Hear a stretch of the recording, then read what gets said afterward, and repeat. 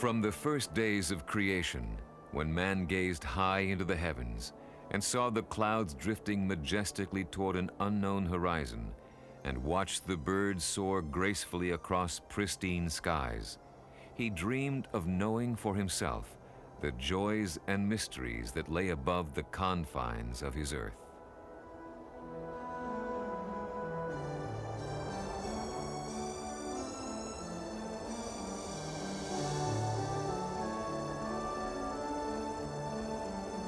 At first, the dreamers of our world could only create myths to carry themselves aloft.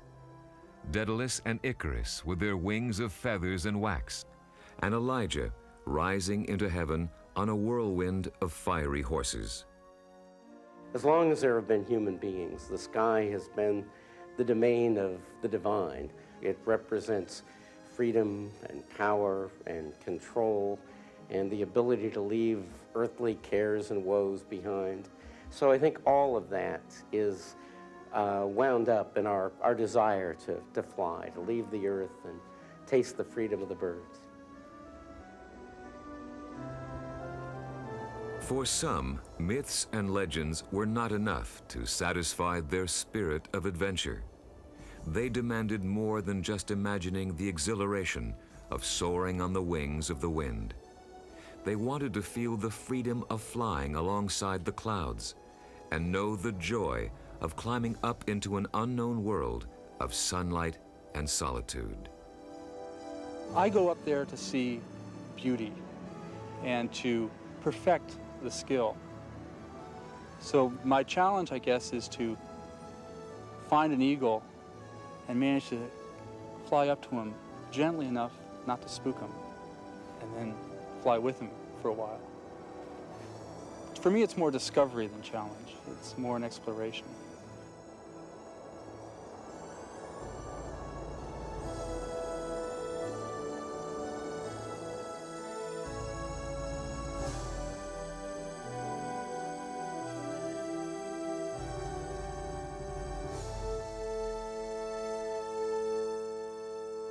Oh, the dream of flight goes all the way back to the Greeks and Icarus and his wings with wax and flying too close to the sun.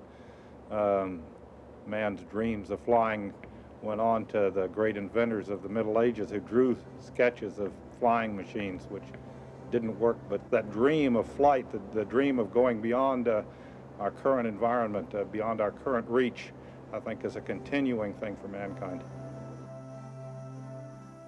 For the early dreamers, successful journeys above the earth could only be found in the imagination.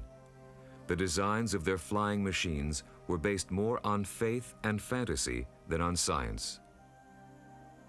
But in the 15th century, the great artist and inventor Leonardo da Vinci began to temper imagination with scientific principles. His notebooks reveal detailed drawings of mechanical wings and flapping wing flying machines.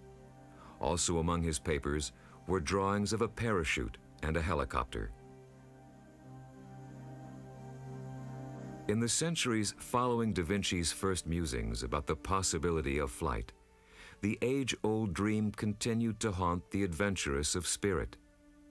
Some envisioned devices that would float like the clouds in the wind because they could be made lighter than the air around them. Others saw heavier-than-air machines that would soar with the wings of birds above the fields and forests of the earth. 200 years after Da Vinci, the Jesuit priest Francesco Dell'Anna designed an aerial boat with a sail, lifted by 4 thin, evacuated copper spheres. Dell'Anna's attempt at a lighter-than-air vessel was impractical, yet he brought the dream of flight another step closer to the realm of science. In the early 1780s, in Avignon, France, a papermaker named Joseph Montgolfier wondered if it was possible to harness the force that lifted smoke and ashes up the chimney and put it to work lifting objects into the air. He built his fire and placed a bag of fine silk over it. And what happened that day in November 1782 would change the dream of flight forever. In 1783, Montgolfier and his brother Etienne demonstrated their aerostatic machine at Versailles before the French court of King Louis XVI and Marie Antoinette. The brothers sent aloft a sheep, a rooster, and a duck as their first balloon passengers. It was only a matter of time before the first human passenger would experience balloon flight, and that honor went to Jean-François Pilatre de Rosier. On October 15, 1783, he remained aloft in a tethered balloon for nearly 4.5 minutes. Then, on November 21st of that same year, de Rosier and the Marquis d'Arlandes made the first free flight. The great age of ballooning had begun, and mankind had fulfilled his dream of floating alongside the clouds. There's probably no other form of aviation where you have is complete control and contact with the environment that you're flying. And if you fly through a cloud, it's in the basket with you. It's just a very simple, pure way of flying.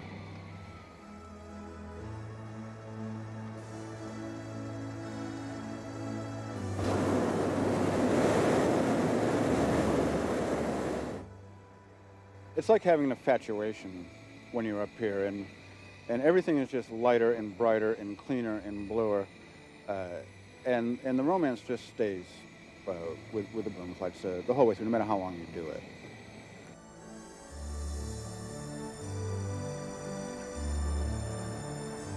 In the early days, the sight of a balloon ghosting above the countryside was a phenomenon so astounding that some pioneer balloon pilots carried bottles of wine with them to prove upon landing that they were from this earth and not from some alien world. From the last decades of the 18th century into the first half of the 19th, ballooning spread throughout the world, but there were a growing number of dreamers who were not satisfied to be at the whim of the wind. They continued to puzzle over the possibility of heavier-than-air flight. They yearned not only to rise above the earth like the balloonists, but to soar through the skies and control their graceful motion in much the same way that birds control their flight. Human beings could have flown a very long time before they in fact did. The materials, the kinds of woods that you need were available to the ancient Egyptians, or the Inca. What was missing was the sort of mindset, the way in which to put those materials together in a flying machine. The natural way to want to fly was like a bird with flapping wings, and that's just not a very efficient or effective way to do it. So it wasn't until the 19th century, really, that the notion of the fixed wing was established with separate control systems and propulsion systems and so on. And that's where it really begins, the drive to fly in the early years of the 19th century with men like Sir George Cayley. Between the years 1796 and 1853, English baronet Sir George Cayley created a number of models and gliders that preceded the airplane as we know it today. He also built and tested the world's first full-size glider. One of his more famous machines was first manned by his coachman. When it came to rest, rather roughly, on his Yorkshire lawn, the coachman complained, "I was hired to drive, not to fly." He promptly gave notice, never to work or fly for Sir George again. In 1842, William Henson and John Stringfellow designed and patented their aerial steam carriage, but like so many others before it, their design remained merely another unproven concept. In 1875, Thomas Moy did actually build his aerial steamer, a machine that is said to have lifted itself off the ground and into the air for a few seconds. But this was still not flight. In 1889, the German engineer Otto Lilienthal published his renowned book, Bird Flight as the Basis for Aviation. After carefully studying the principles of bird flight, Lilienthal combined that knowledge with what he had learned from his aerodynamic experiments and began a thorough and systematic program of flight tests with full-size gliders. By 1896, Lilienthal had made more than 2,000 gliding flights. The exploits and fame of what some called the first great glider pilot spread throughout the world, influencing such aviation pioneers as Octave Chanute and the Wright brothers.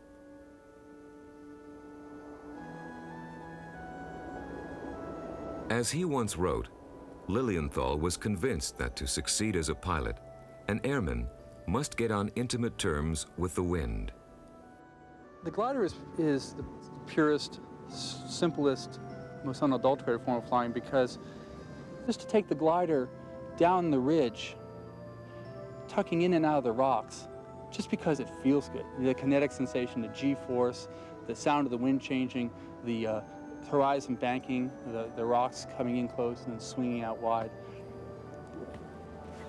There's an artistry to it. There are people who fly, there are pilots, and then there are people who fly who are artists.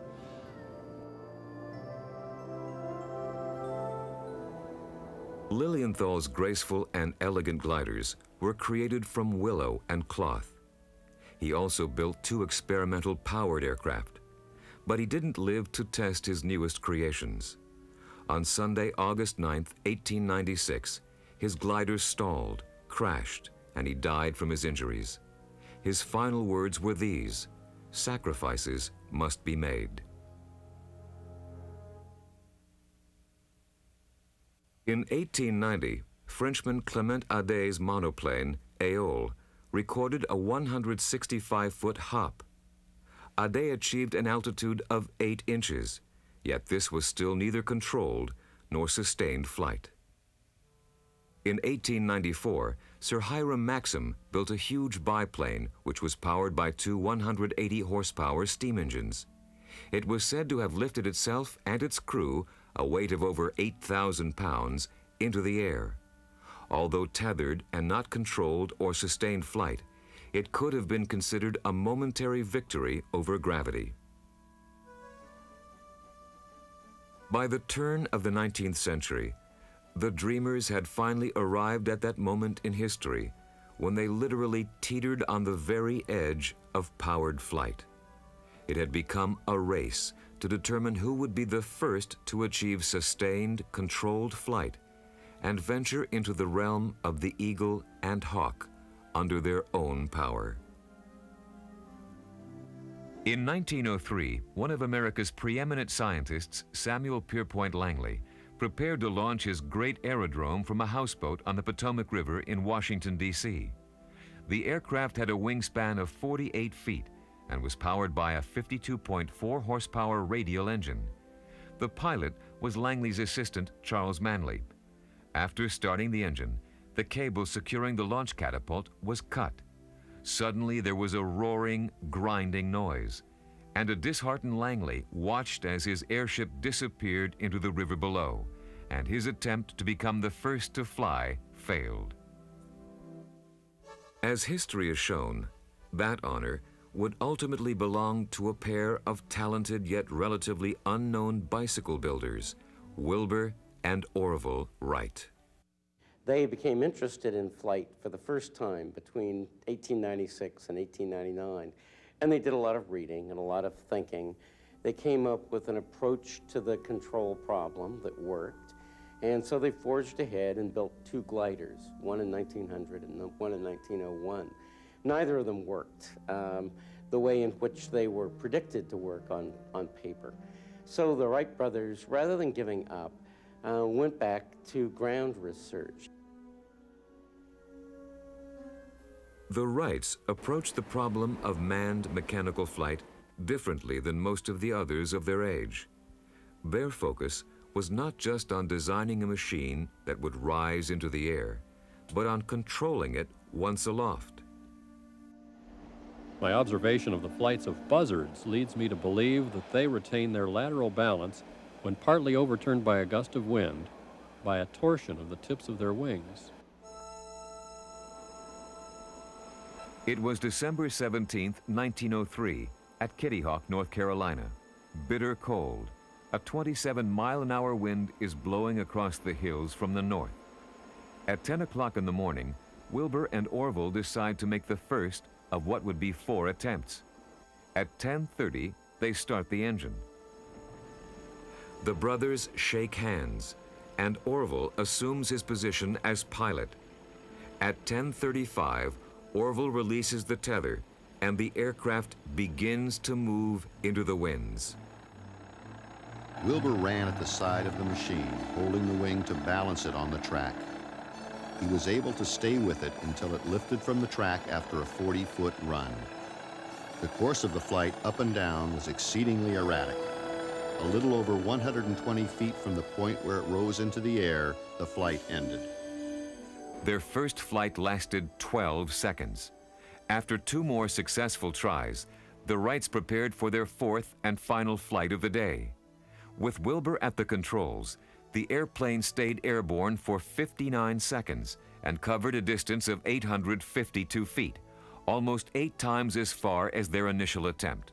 For the first time in history, a machine carrying a man had lifted itself into the air by its own power and achieved controlled, sustained flight. What set Wilbur and Orville Wright apart from everyone else who had really tried to do this thing before, they were men who were very sure of themselves. Once they were convinced that they were correct about something, it really didn't matter very much to them what anyone else thought. They had a lot of confidence in their own ability and in the answers that grew out of their own research.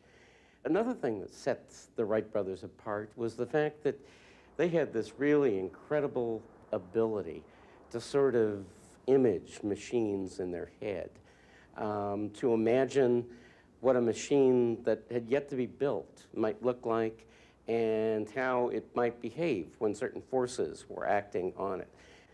But there's those personal qualities that they had, their perseverance and determination, and their refusal to be stymied by a problem, their ability, sort of clarity of mind, their ability to just cut through a lot of useless stuff to the heart of the problem.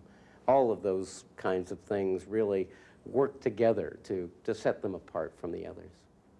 Since much of the Wright brothers' work was not reported in detail by a skeptical American press, weary of false first-flight claims, news of the Wrights' achievements reaching Europe was vague and oftentimes incomplete.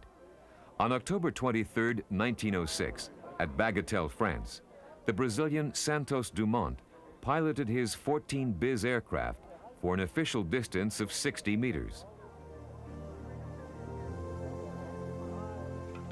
The dapper little Brazilian was hailed as conqueror of the air, the first man to fly. Only later would Santos Dumont learn that he had been preempted by the Wright brothers 3 years earlier. By the time of Santos Dumont's flight, the Wright brothers were making routine flights. The Wright Flyer was the world's first truly practical aircraft and could remain airborne under full control as long as the fuel supply lasted.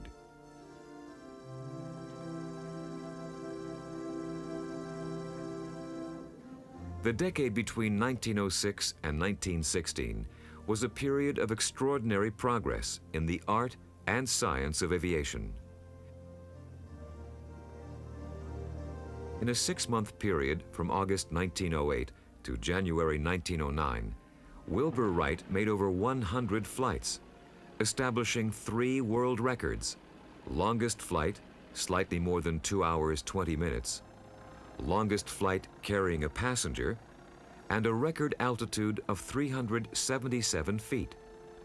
But records weren't the only new landmarks being established by the former bicycle builders. The Wright military flyer that flew in 1909 was the first airplane ever owned by a government and the first military airplane, and it certainly was a real airplane. It took off, it flew 30, 40 minutes, circled around, could navigate and so on.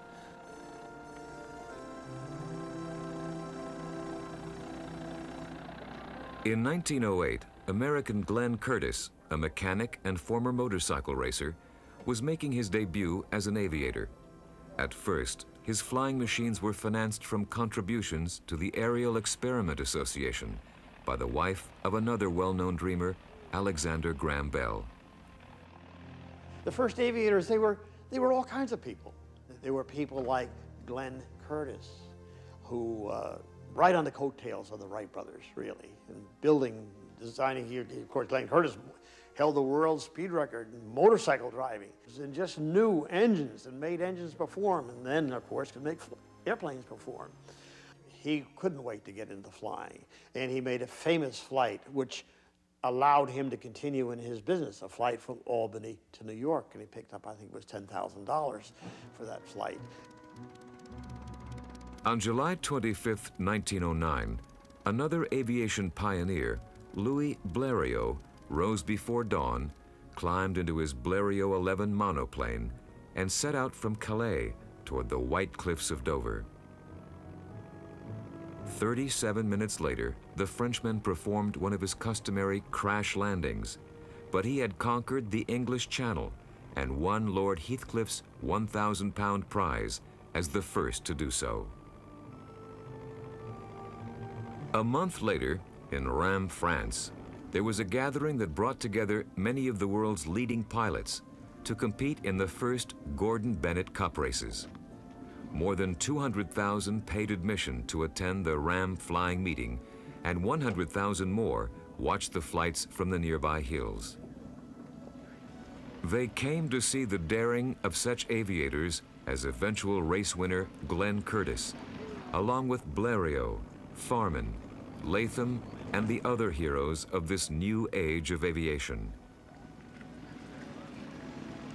We're just coming out of the horse and buggy era, and I think there was a general distrust for anything that operated off the ground. I mean, people didn't even trust an automobile at the time. I mean, around the flying fields in some of the old books, you'll see pictures of pilots riding horseback or horse and buggy to the airplane and then hopping in an airplane. My father delivered mail in a horse and buggy, and he lived to see Sputnik. What a sensational time to be on the face of the earth. Wherever the airmen went, they drew enormous crowds. There was a global fascination with the idea of flight. A crowd of 1 million or more watched Wilbur Wright fly above Manhattan and around the Statue of Liberty in 1909. Watch one of the earliest dramatic moments ever filmed. It's 1910 and Theodore Roosevelt arrives at Wright Fairgrounds. Even former President Teddy Roosevelt couldn't resist the lure of the skies as he climbed aboard a Wright Flyer biplane to experience the thrill of first-time flight for himself. As the Wright biplane touches down, 3 minutes and 20 seconds later, the famed leader of the Rough Riders, prototype of American daring and decision, is given tremendous cheer from the crowd for his successful adventure. For many pioneer aviators, flight itself was no longer enough. Nothing less than mastery would do. Each flight became a quest to go beyond the next horizon.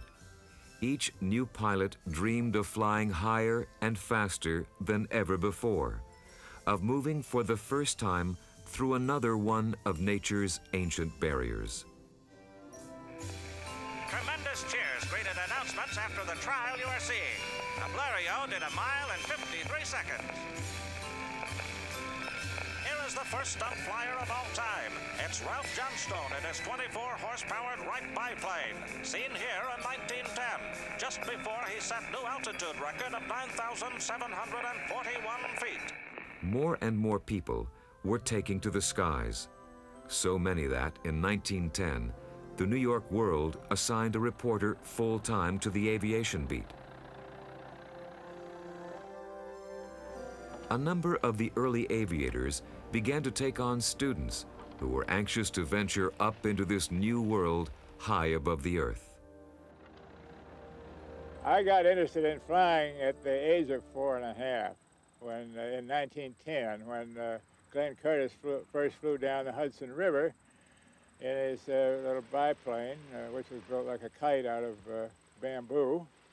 And he landed to refuel in a field across the road from my father's farm. And that's the day that I lost interest in steam locomotives and decided that I wanted to be a pilot. Most airplanes couldn't take 2 people. So there was actually a flight instructor at a school who wasn't a flyer, but he rode along on a motorcycle hollering to the guys as they went down the runway what to do, how to fly the airplane. It was a case of flying from one side of the field to the other. But then when you got good, you would leave the field and you might go cross country.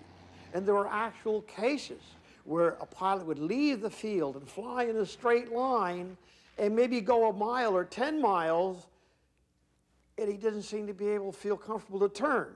So he'd land in a field, turn the airplane around and point it in the other direction, home, take off again and fly home. That has actually happened.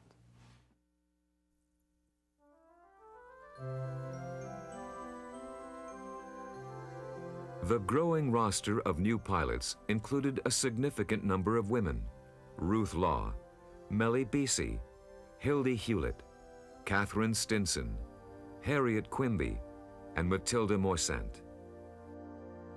I think women realized when aviation was created or invented that they needed to get in on the ground floor of aviation so that they wouldn't be left out like they were left out of everything that the men controlled. And they thought if they got in the beginning, then that women would be accepted as having been in aviation from the very beginning. Throughout America, people were turning out by the thousands to see demonstrations of flight. One of the most flamboyant exhibition pilots ever to capture the minds and imaginations of the public was Lincoln Beechey. It's been said that he looped his airplane 1,000 times in front of 17 million people in 126 cities during his career. Among the most popular features of his performance was a race between his airplane and such famous automobile racers as Eddie Rickenbacker and Barney Oldfield. Rarely did exhibition flyers of the pre-war era live long enough to retire and enjoy their fame. They loved to fly, the danger be damned. By 1915, many of the early heroes of flight had fatally crashed, including Lincoln Beechey and Harriet Quimby. While performing at an exhibition in Boston, the passenger in her Blériot leaned too far forward, causing the plane to nose over. As her passenger fell from the airplane, the Blériot flipped over, throwing Miss Quimby to the ground. And one of America's most glamorous aviators, the first woman to cross the English Channel, would never again venture into the skies above the earth.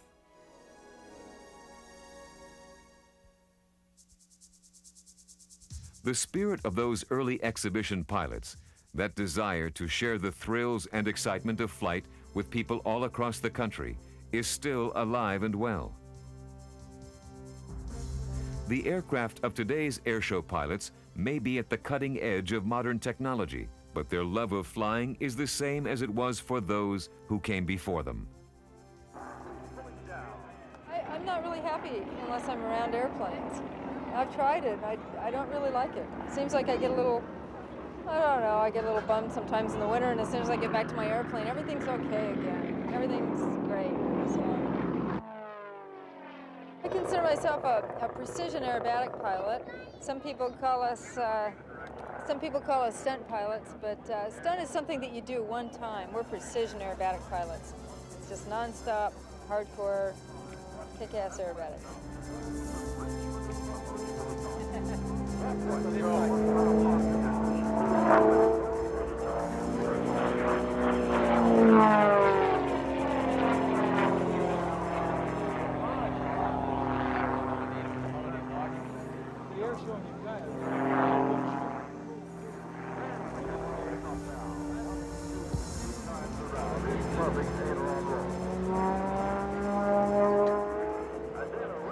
I consider myself a barnstormer, a stunt pilot, a daredevil, whatever they want to think about me, because I was put on this earth just to fly through the sky and share my dreams and my magic. I was born to be an airshow pilot.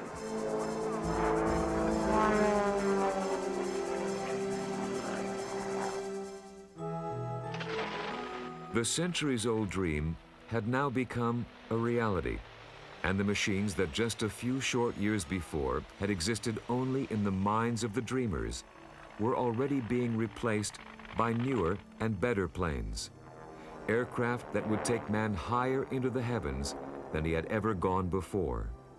But the memories of those early flying machines has not been lost with the passage of time. Today, there are still havens for these beautiful machines of aviation's first years, and for the men and women who fly them and keep them alive. What do you think about this one, Jim, down here? Oh, we got to get that one. Old airplanes combine so many great things. They combine nostalgia, freedom, adventure, man against the elements. You're out there, you're fighting with your engine and your airplane in the wind currents, and you've got a beautiful airplane with wire wheels and an old engine and canvas and fabric that you built yourself. It's just an amazing combination of things. These airplanes were made out of materials that were once alive. The wooden trees and the fabric of the airplane is made from materials that were once living, linen and cotton and so on. So again, to me as an artist, it's kind of part of a living thing here that you're part of, not just some plastic and steel conglomeration which you have no relationship with. This aircraft is a Hanrio, a 1910 Hanrio. It's a replica. The fuselage here looks like a racing shell, very lightweight, very strong. The wings are like a Blériot. They warp with this control here, and that's how you keep the wings level. This control stick here moves the elevators, controls whether the nose goes up or down. This was the latest equipment for these pilots back then. You know, they didn't go through all the testing that you see today. They got in it and they flew it, and if it flew great, they liked it, and then they took it. You ready to go? Contact. Contact.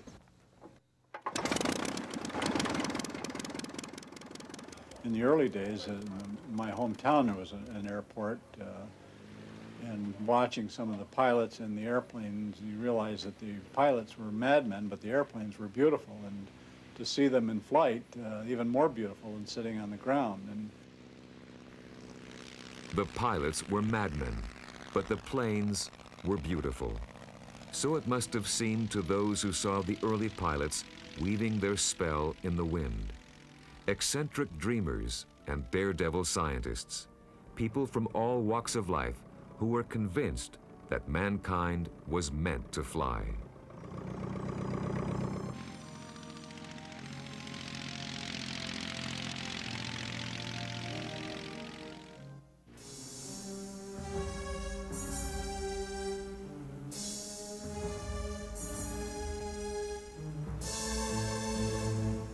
In April 1917, the United States entered World War I when President Woodrow Wilson declared that the world must be made safe for democracy. The year before the president's historic announcement, a small group of American aviators had volunteered to go to France as members of the Lafayette Escadrille Aerial Observation Squadron. It would be 2 years later, in May of 1918, before American military pilots and airplanes joined the aerial war high above the French countryside. They had 18, 19, 20-year-old pilots flying these airplanes, and from the accounts that I've read, they were very cocky with these airplanes. I mean, they were doing things with these airplanes that, no way would I do it. But these are young guys, and they're keen to go. So they were keen to do things, but of course it's sobering when somebody gets hurt. So if you could survive the first few flights, the first month or two especially, then you were getting good with your airplane. You were getting experience, you were getting better, and you were learning fast, you had to, and you had a better chance of survival. Although reconnaissance remained the primary mission for pilots, both sides began to develop specialized aerial fighters that clashed in large numbers. Duels, man against man, machine against machine. The Albatross, Newport, Spad, Sopwith Camel. The names of these planes still have an almost heroic ring. During the First World War, they were starting off with really wooden wire kites and developing to an airplane like the Albatross, where they were making gains in speed, maneuverability, altitude capabilities. With the Albatross, you really started to develop a workable fighting airplane. Some of them were great, and some of them were bad. For instance, the great one of them, would be the Avro 504, a super plane. Anybody with any kind of coordination or mechanical aptitude could learn to fly it probably in like 4 hours. And they were learning it to fly it in 4 hours. It just, you give it the power and you know how to hold it straight, it just floats away. Progression then from the Avro 504 trainer to the Sopwith Camel, yowie, it's a whole different thing. It was very sensitive, super sensitive. Performs great, wonderful airplane. But for the guy that's learned to fly and got 4 hours in an Avro 504 to jump into the cockpit of a Sopwith Camel, that is a big leap ahead. Flew a Spad today. Easy to fly, but dangerous as hell. Just like flying the famous barn door Beachy used to talk about. And it has the gliding angle of a brick. I've always laughed at the regulars wearing spurs to fly in, but I needed a pair in this spot. It bucked just like a Bronco. The air war created legends. The great early aces of the skies. René Fonck of France. The Canadian Billy Bishop with his 72 aerial victories. The Red Baron, Manfred von Richthofen of Germany. And the American aces, Raoul Lufberry and Captain Eddie Rickenbacker. It's 1918, and the roughneck from Columbus, Ohio, has given up gold for glory. With fame as racing driver far behind him, Edward Vernon Rickenbacker is now in France as Captain Eddie in the 94th Air Squadron. An enlistee, he's made chauffeur to Billy Mitchell, famed aviator. But he talks Mitchell into letting him transfer to Air Corps. After 17 days of training, he's given commission, wings, and a new plane.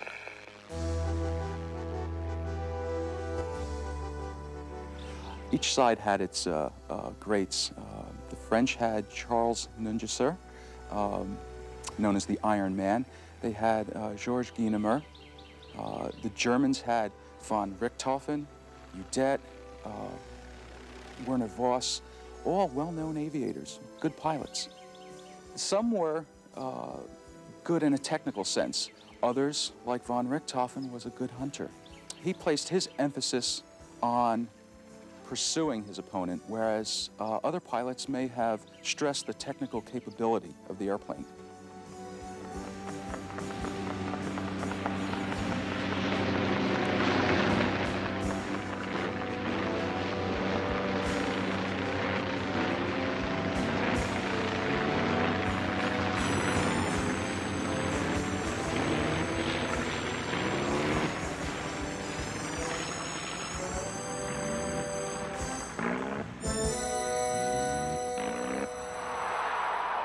November 11th, 1918. Everyone celebrated the armistice in the Times Squares of the world. When the survivors of the Great War came home, they brought their love of flying with them. It was in their blood. A country at peace had no need for warplanes, and the returning pilots could pick up a tired old DH-4 or Curtiss Jenny for almost nothing. They simply painted out the military insignia on their planes, and they were in business, traveling around the country, putting on exhibitions and selling rides for whatever the market would bear. It was a difficult and sometimes dangerous life. But we were flyers, said barnstormer Earl C. Reed, and that whole vast sky out there belonged to us alone, and that was enough.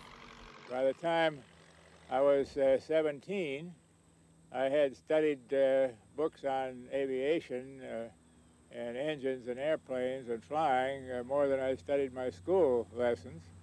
And I helped a barnstorming pilot all that summer, selling tickets and working on his airplane. So at the end of the summer, the airplane, which was in atrocious condition, just unbelievably atrocious, he gave it to me. And I proceeded to teach myself to fly in that airplane. It was a World War I Jenny, a Canadian Jenny. I wouldn't attempt it again. Teaching myself to fly was a rather risky proposition. But I did have a book, and I studied every word of that book and practiced taxiing on the airplane for about a month. And then I was able to get it just barely above the ground, crossing the field, and that taught me to keep the wings level. And finally, one day, I had to take off because I thought I was going to run into the wall at the other side of the field, so I took off. And I had quite a job getting that airplane down. I suppose it took an hour and a half or 2 hours before I got it on the ground finally, after many attempts. But I didn't bust it.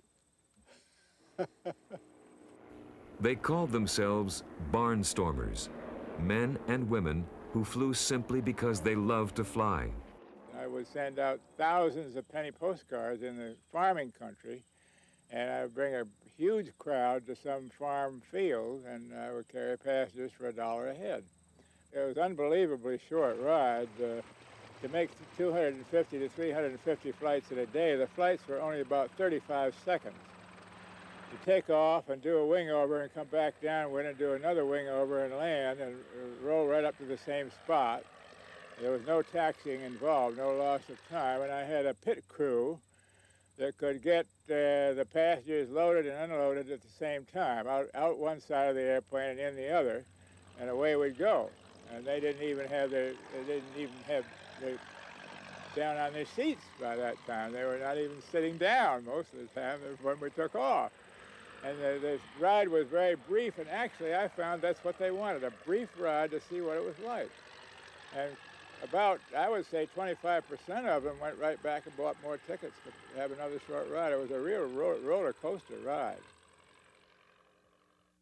Yeah, the barnstormers had the chance to bring aviation, even in its simplest form, to each and every little town. And so it forced the real American public to accept that airplanes are really a permanent thing, and this flying is not just a fad, and it's not just something that we're going to use in wartime and that's it. It's May 15th, 1918 in the nation's capital, and the U.S. mail heads for its first trip by air. The load is 136 pounds, and its destination is the city of New York. President Wilson adds prestige and a letter to this historic event. Some of those wartime aviators who weren't barnstorming across the country found employment with the newly established U.S. Airmail Service when it began its flights in 1918. The first transcontinental run was made in 1924 when a military surplus DH-4 biplane carried the mail from New York to San Francisco.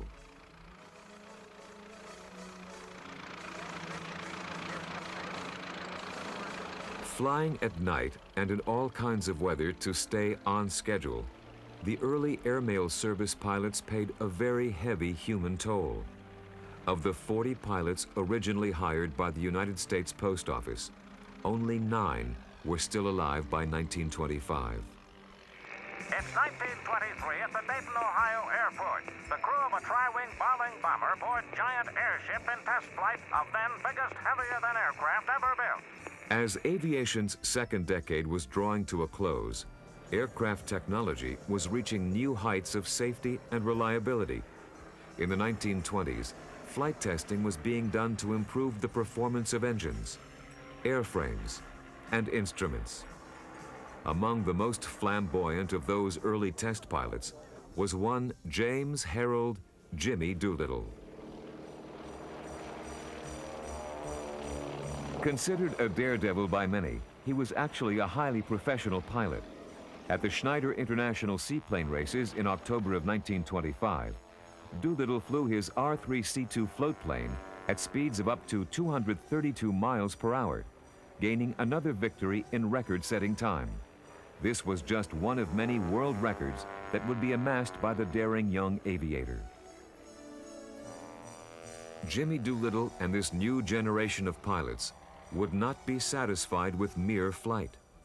They were determined to take their new machines into the heart of the ancient mystery, to do what no man had ever done before. The Fokker T-2, which was flown, the first airplane to fly nonstop across the United States, flew from Long Island to San Diego in 1923. Two pilots in it. They flew for just a few minutes under 27 hours. But it was the first time the continent had ever been crossed nonstop. Then the next year, in 1924, the Douglas World Cruiser that we have downstairs was one of two airplanes. 4 started out, 2 completed it, that flew around the world. It took just under 6 months to fly around the world with about 70 landings. But they did it. I mean, it was a tremendous logistics effort as well as a flying triumph. It's May 9th, 1926. Navy Commander Richard Evelyn Byrd is about to join pilot Floyd Bennett on an historic journey. In their giant Fokker, they lift off from the icy waters of the Arctic for their first flight over the top of the world. Destination, North Pole and return. In 1926, just 17 years after Admiral Peary became the first person to reach the North Pole, Commander Richard Evelyn Byrd and pilot Floyd Bennett lifted their Fokker F-7-3M off the ice and became the first men to fly over that northernmost point of the Earth. Mission is accomplished as Byrd and Bennett get warm welcome. But the triumphs of the skies were only just beginning. Soon, another young pilot would lift off into the heavens to begin a flight that would change the world forever. Few in history have captured the essential joy and mystery of flight better than Charles Lindbergh and his Spirit of St. Louis. In symbolic terms, Lindbergh was sort of the 20th century equivalent of Daniel Boone. Technology was the great force of the 20th century. And here was this young, heroic, good-looking guy who used technology to go off and attack a new frontier, strapped on his airplane and went off to conquer the sky, as it were.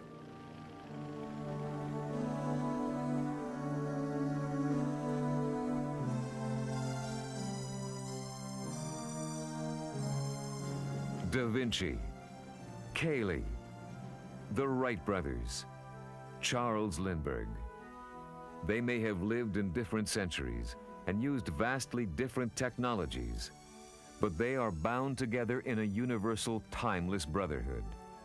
For in the world of dreams, lifting up in a Montgolfier balloon, or soaring off a mountaintop aboard a Lilienthal glider, is not that far removed from flying to the next meadow in a handrail, or crossing the Atlantic in the Spirit of St. Louis.